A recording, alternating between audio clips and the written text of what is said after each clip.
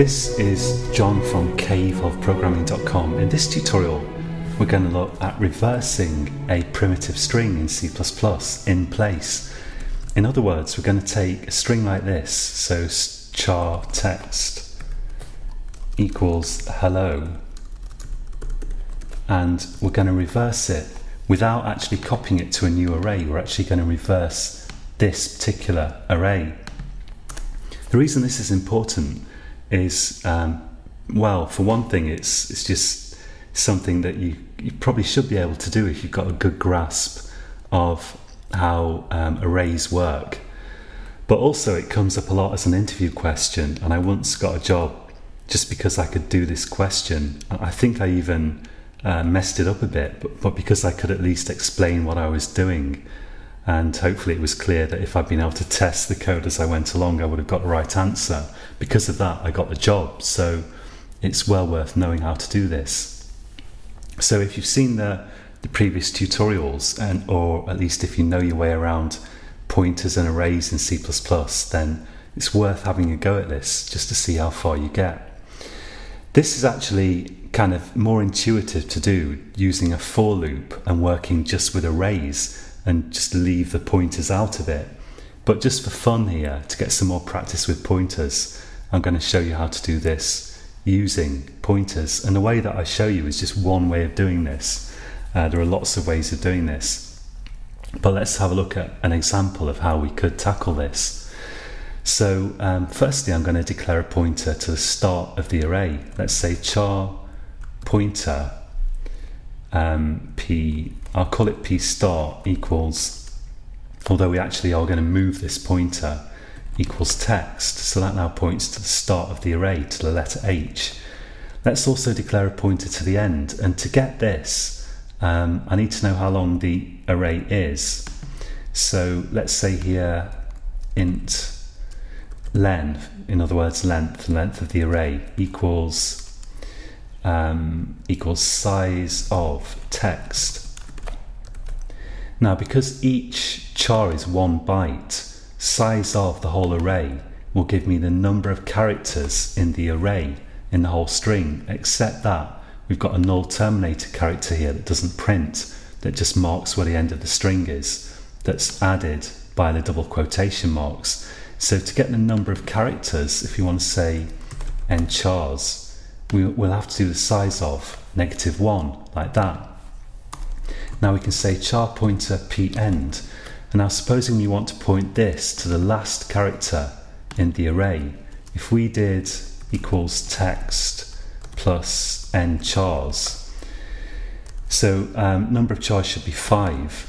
That's the number of visible characters in the string. If the start here, this is the start, was pointing at H and we added 5, we go to 1, going to the E here, 2 is the L, 3 is L again, 4 is 0, is O, and the 5th would be off the end of the array. So if we want to point this to the last character in the array, we're going to have to take the start plus the number of characters, -1, like that.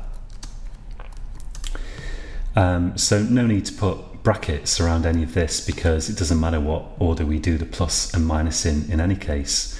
So now you can check it if you want, but let's just do that just to prove it.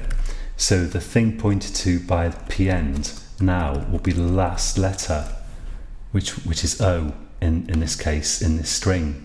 Let's run this, and I think those warnings, yeah, we've got unused variable p start here in problems, but we see there's a letter O there, which is what we wanted. Now what we can do is I'm going to point one pointer to the first letter, one pointer to the last letter, and I'm going to swap those two characters around.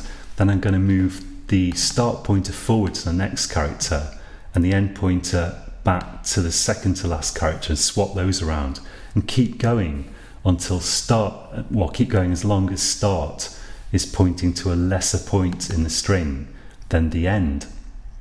So to do that, I can say while p start is less than end, because remember, we're allowed to compare pointers like that. So this is saying, well, start points to a memory location smaller than what end points to. And I'm going to, in this while loop, I'm going to increment start. So start plus plus, and I'm going to decrement end. So I'm going to say end minus minus. Now we want to swap, before we do that, we want to swap the thing pointed to by start with the thing pointed to by end. So I can say thing pointed to by start, p start, equals the thing pointed to by p end. And that's taken whatever character p end pointed at and moved it into the memory location pointed at by this start pointer here.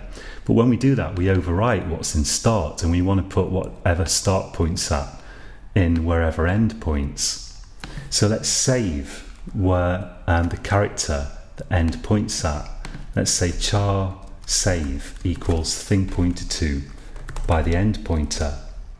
Then we set start, by the start pointer, because that's the one we're overwriting here. So let's say we've saved that character that start pointed to. We've set whatever was at the start location here. We've set that to whatever was at the end location. So we'll swap. We'll take, in this case, start points at h to start with. So we save the h character here. And then we set that memory location to whatever end points at, which is going to be O. And then finally we can say point whatever end points at, p end, set it equal to the character we saved from the start. So now set whatever the end point, the end memory location, which is this memory location, put the h in there that start originally pointed at. So we've swapped the two characters around. We started start pointing at h and end pointing at O, and then we've swapped those two characters around. And this syntax is very common. If you want to swap two things, you have to remember to save the thing you're swapping, because otherwise you'll overwrite it when you do the first swap. So you need to set the first thing's memory location equal to the end thing, but first save that start thing, then you can set the end thing to the start thing. This is something that I get the feeling, explaining it, that you might only get this when you really look at it yourself and maybe put some couts in to see what's happening here. But I think that should work. What's this warning here? I'm curious. It says unused variable start, but I think that's just because we haven't built the program. That's a hangover from the last build. Now let's output cout text and see if it's worked. Let's run this. So we'll run this and we've got hopefully a reverse string.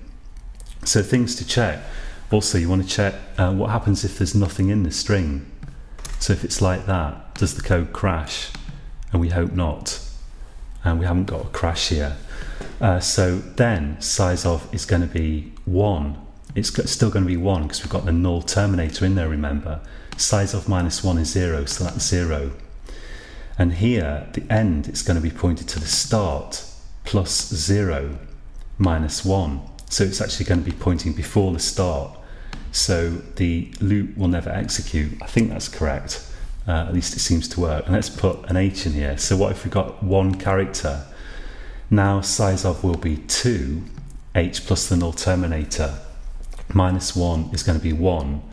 So the end points to the start.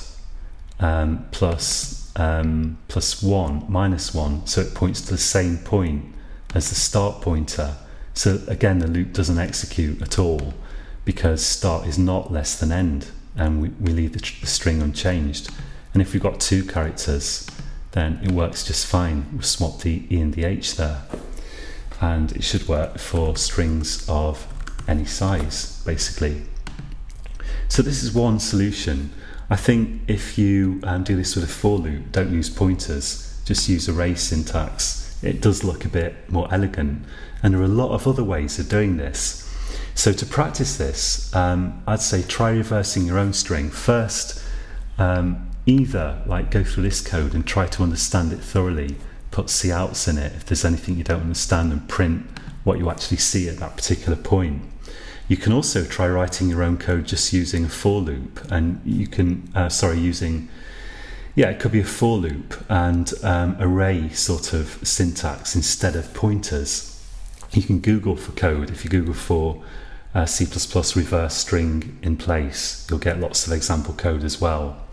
And try getting something to work, and then also try writing it in a different way.